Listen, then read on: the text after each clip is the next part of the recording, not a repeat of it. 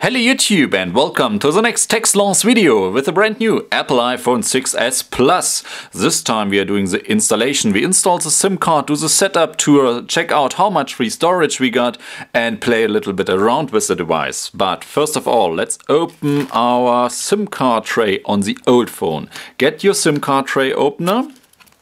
Get your old phone or your new SIM card. Locate the SIM card slot on the right side.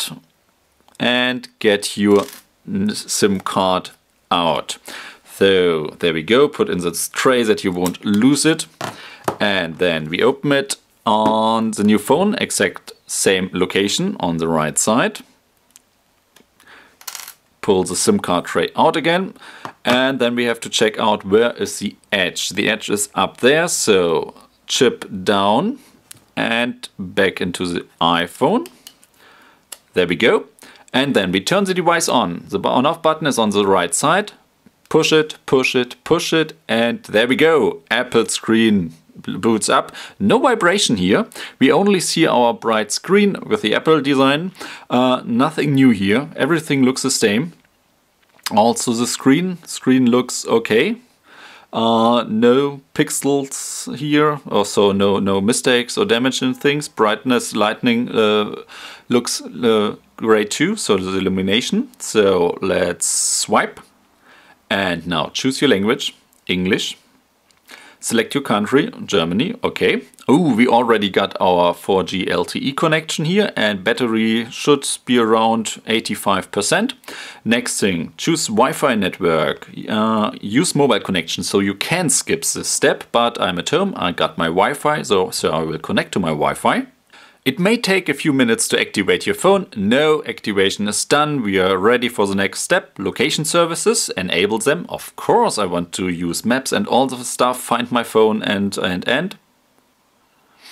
Touch ID. So this is a fingerprint sensor. Yes, let's use Touch ID. Set up Touch ID. No, not later. Continue. I want to set up Touch ID.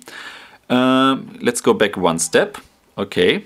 Touch ID. Touch the home button to register your fingerprint. Okay, make sure you cover the ring that your finger is and that your finger is dry. Okay, so let's just put your finger on the home screen and lift it. Don't push, just place it on the home button. And now adjust your grip. Keep going to capture the edges of your print. So just move your finger a little bit around so that you can unlock your phone from different angles. So just move it a little bit. Okay, complete. We are done. Continue. Now create a passcode. Touch ID Pro. So if you lose your finger or your finger is wet or you can't use your finger or someone else has to unlock your device, now you need a passcode. This is new with iOS 9. You need a 6-digit passcode, which I think will make Touch ID really a good alternative. So let's get the really good passcode. Let's try 1, 2, 3, 4, 5, and 6. This is so use code. Are you sure you want this code? This code is commonly used and can be easily guessed. Yes, I want to use it. And create a passcode. Re-enter the same code. 1, 2, 3, 4, 5, 6. This is nice. And we are done. Now I get the chance to apps and data. Do I want to restore from an old phone backup? Maybe I did a backup from my last year's iPhone or 2 years ago iPhone or just got another device. Then I could restore this backup either via iCloud or via iTunes for my Mac or PC. Or there is another thing, I can use it as a brand new phone without any backup. And the fourth thing, this is really nice, move data from Android. So if you're switching from Android, there's an app for that. But we won't do this, we will just use it or set it up as a new iPhone.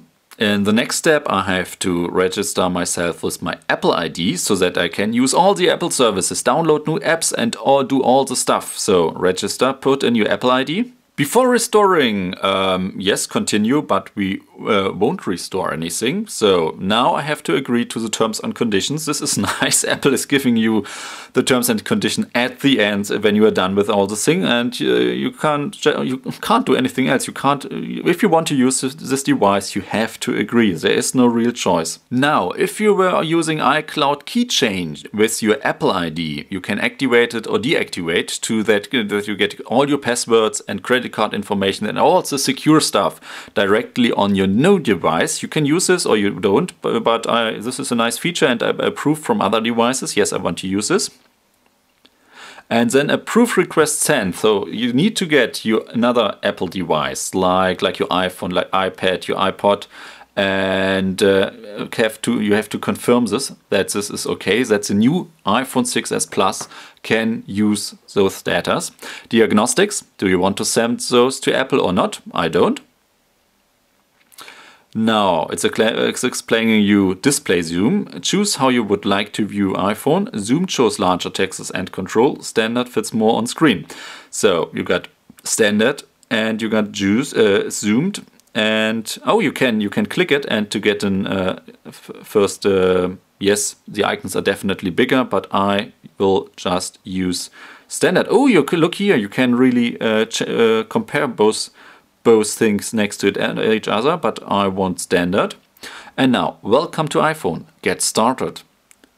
There we go. Whoa! So brand new device, brand new message from my carrier. They are getting the connections. And brand new device. And notice on the big iPhone, if you on the 16GB version, allow wallet to access your location. Yes, on the 16GB version, I guess all the big iPhone apps won't be pre-installed, like the Apple Office apps, Pages, Keynote, GarageBand, Numbers, and even iMovie is pre-installed. We also got the Watch app. So the new device really comes with a lot pre-installed Apple apps. This has nothing to do anymore with your first generation iPhone, where we got only a few apps and no app store, and now it's really pre-installed with a lot of stuff. First of all, let's check out settings and then general and find out how much storage on the 64GB version we still got left. And used with 3.5GB, available 51.6.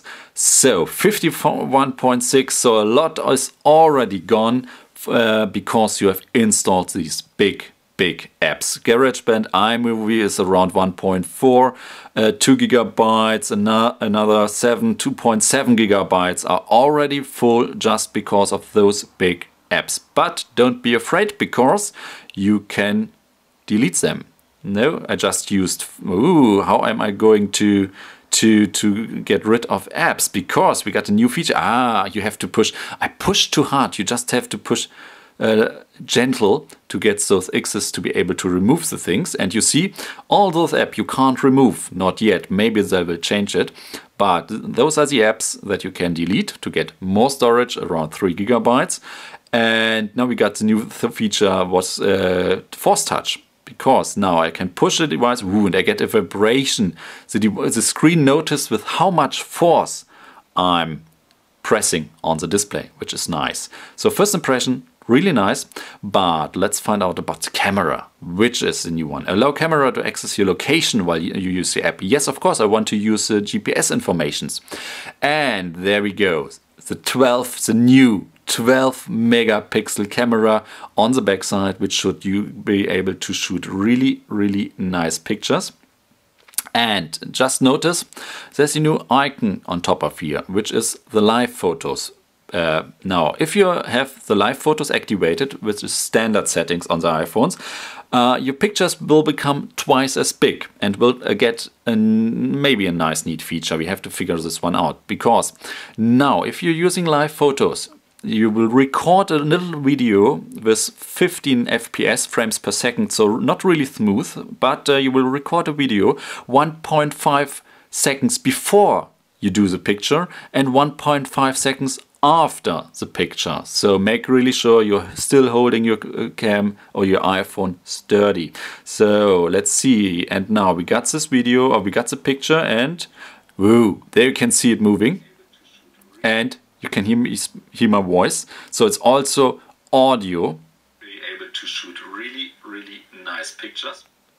So, but this is one feature and it's standardly activated. So if you don't want it, deactivate it. Another thing is now video settings. And where are the video settings? I can't change them here. I can't change the resolution of the video because standardly the camera will record 1080p. But there's more, because the new 12 megapixel camera can also shoot in 4K videos. And we just, oh, there we go. It's a little bit hidden because it's in the settings and then you have to swipe down and it's photos and camera. So there are the camera settings.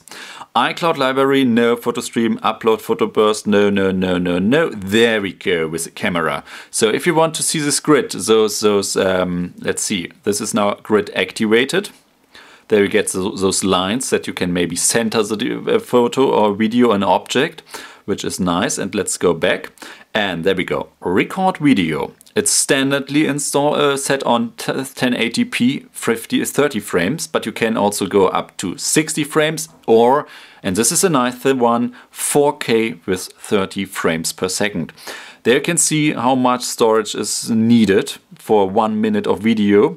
Normally it's set to 130 megabytes and in 4K you get 357. So not, yes, around 3 times as much.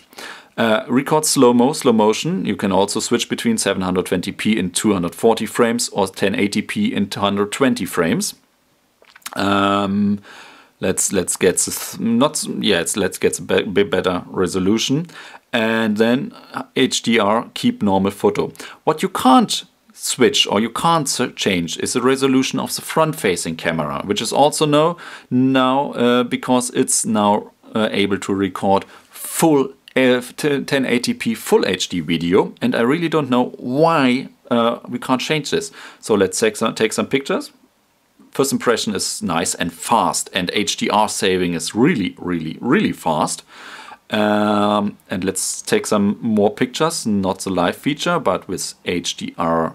Oh, you can't anymore automatically activate HDR. You got only HDR auto or off. This is oh, let's see. It's only for the front-facing camera. With the back normal camera, you can activate HDR. And now let's see how fast this will be saved. Oh, this is fast. It still takes a little bit longer to save an HDR picture than a non-HDR picture, but overall should be fine. And yes, the big iPhone or the new iPhone 6s Plus still rotates your screen, but it really doesn't matter because there are not much apps that really support horizontal using of the app or give you some special more features, like for example the Apple Mail app. So this is it. This is a quick tour and a quick hands-on with the new Apple iPad. Let's do check. Whoa, this is loud. Let's check the Touch ID, which is fast. Ooh, this is really fast.